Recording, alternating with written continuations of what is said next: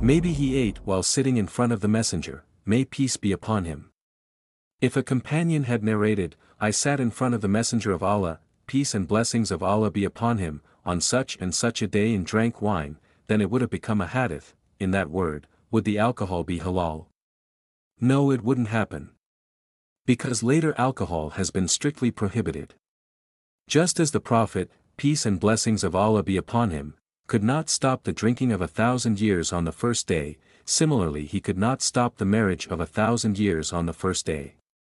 At first the Prophet, peace and blessings of Allah be upon him, allowed Muta's marriage, but later forbade it. So some hadiths can be found in favor of Muta marriage. Similarly, the hadith of prohibition will also be found later. It could not be spread on Facebook or Twitter at that time after the Prophet, peace and blessings of Allah be upon him, forbade Muta marriage. Could not be shown on any TV channel. Many companions did not know about the prohibition. It is not even possible for a companion to know every word of the Prophet, peace and blessings of Allah be upon him.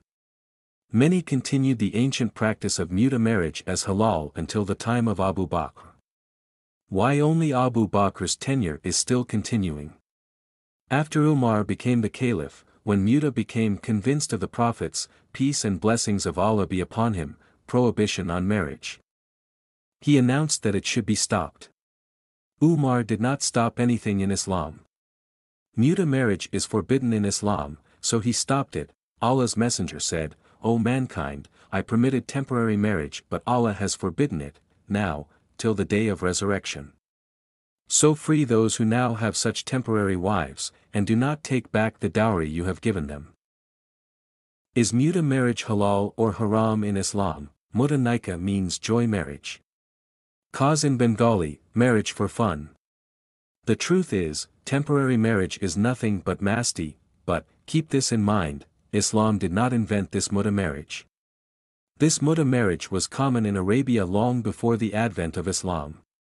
Yes, in Arab societies where female children were buried alive, this is the practice of Muta marriage. Islam can be blamed for this Muta marriage when there is something written somewhere in the Quran or Hadith to support it. Muta marriage is forbidden in Islam. In Islam, grave, shrine worship is forbidden, usury is forbidden, alcohol is forbidden.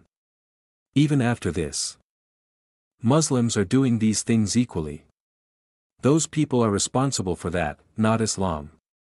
Similarly, many Muslims practice Muta marriage even though it is forbidden in Islam. For this, those people should be held responsible instead of Islam. We used to marry by contract, Muta, in exchange for a few handfuls of flour. At that time the Messenger of Allah was alive among us.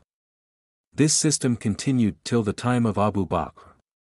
But after hearing the incident of Haris, Umar forbade this type of marriage. It does not say here that the Prophet, Pbuh, asked Muta to marry. It is said that during his lifetime people used to marry Muta. People used to marry Muta until the time of Abu Bakr. Umar prohibited this arrangement. Moreover, people used to collect small dowries. Semen atup, ginamaj, wheat etc. 3 questions remain here. Muta marriage is prohibited in Islam. Why was the Prophet, peace and blessings of Allah be upon him, silent even when Muta's marriage was in front of his eyes?